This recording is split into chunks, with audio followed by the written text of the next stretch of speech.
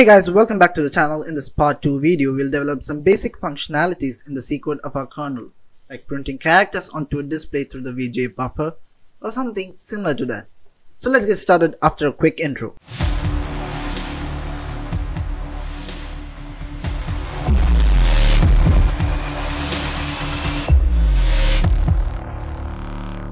Hey guys, so you might have noticed the changes I made to the assembly file after the last video.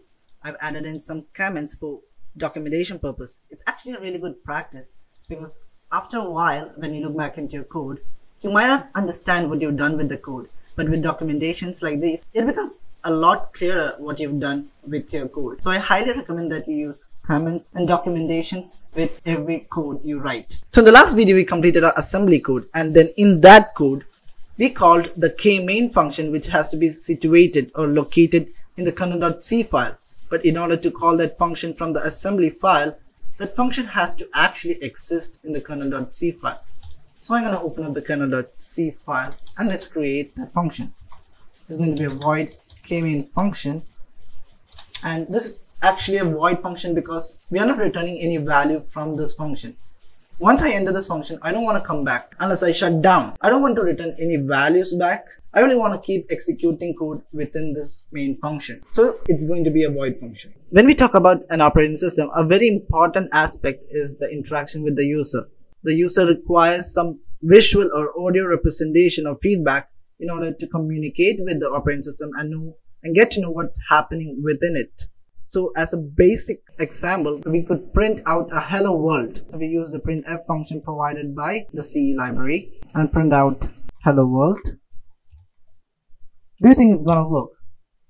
No, it's not going to work because when you run C code on an operating system like on Linux, Windows or Mac, you call it a hosted environment where pre-built packages and libraries are available. The printf function, of course, it also is a part of that inbuilt packages. But when you're developing an operating system, you're not running C code on top of any operating system. This code itself is the operating system. So you don't get any pre-built packages or libraries to work with. You'll have to develop your own packages, your own libraries in order to communicate with the display, get a visual representation or anything like that. You'll have to work your way out of it by yourself. You'll have to make your own libraries, own packages in order to get everything that you want to do in your operating system. So let's start with the basic requirement, which is to get a visual representation. I want to use a display, print out a hello world at least. So let's see what we can do about that. So let's remove the printf function from here because we definitely cannot use that. So I'm just gonna leave our k-main function untouched for now, and then I'm gonna create another folder in this directory called include,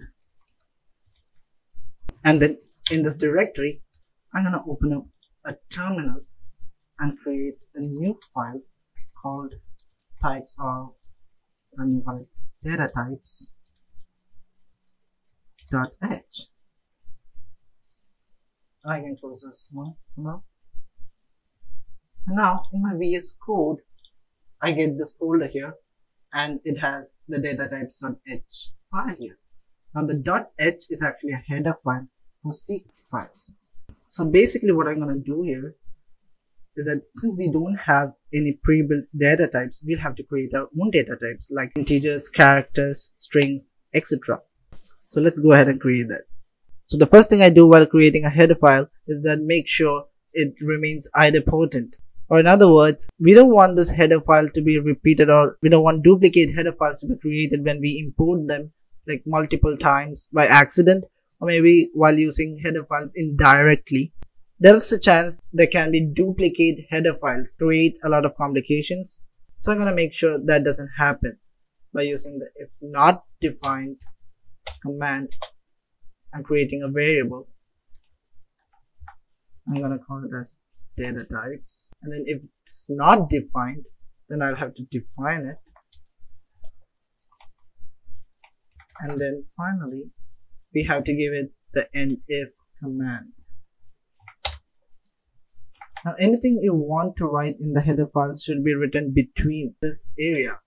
So the objective of this file is to get a few data types. So I'm going to use the type define function and create a signed character, and it's going to be an int 8. Similarly, I need an unsigned character as well. So it's going to be an unsigned int 8. Now I'll create the rest of the data types. I'm going to skip that part from the video. So I created a few other data types as well. So I created assigned character and an unsigned character. Those are 8-bit. Those are 8-bit data types, and I also created 16-bit data types and 32-bit data types as well as 64-bit data types. Next, let's create a string. And basically a string is actually a character pointer. Let's call it string. So there you go, we created the main data types we require. Now we can use these data types by importing the datatypes.h header file into any C program that we want. Now our first goal here is to somehow print out at least a hello world onto a screen. And for that I will create a header file that is going to control the VGA buffer and thereby put characters onto the screen. So inside the includes directory, I'm going to create another header file called screen. Now like the first header file that we created, the datatypes.h, the same convention goes here. We have to check using the if not defined command and create a variable. And then if it is not defined, let's define it. And then finally the end if command. So now let's include the datatypes.h file so that we get to use those data types in our screen.h header file.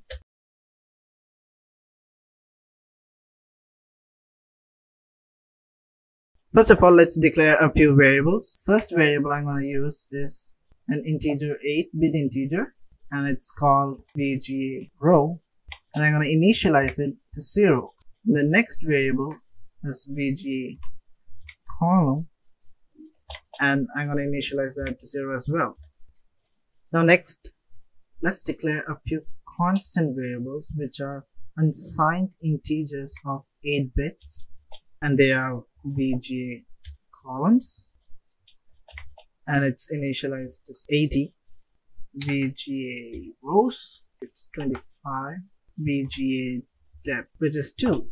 So basically we are going to use the VGA buffer provided by the x86 architecture to print out characters onto the screen. By default we get 80 columns and 25 rows in the VGA buffer, or in other words, we can print 2000 numbers of characters at the same time on the screen.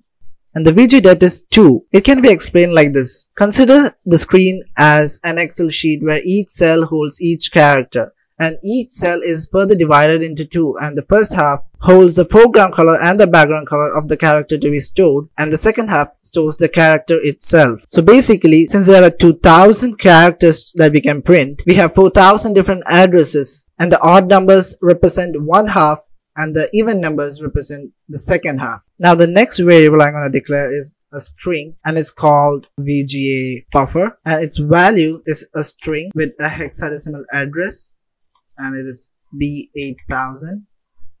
This is the VGA buffer address, and the CPU uses this address to store the data or the characters to be displayed onto the screen. So by manipulating the data that is stored in this address, we can print characters onto the screen. So that's what we are going to do. So our first goal was to print out at least a hello world onto the screen.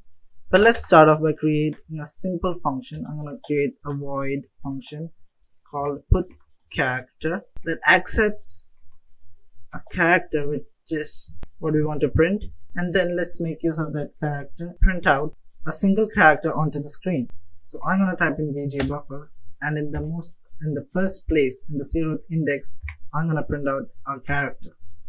I'm going to be C, and then the next index is going to be the color data of our character.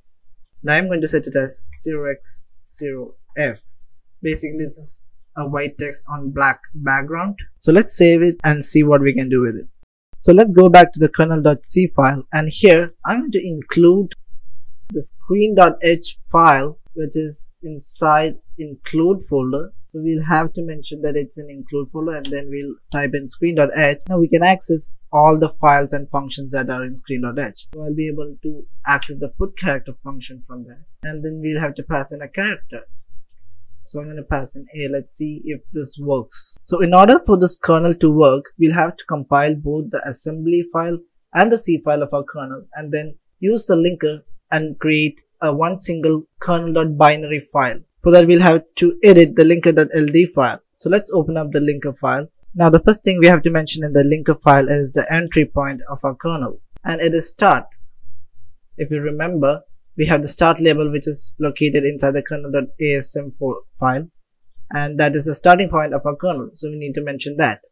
After that, we need to mention all the sections that we have. So before mentioning that, I'm going to offset our sections as 1 megabytes, and then I will mention the .text section.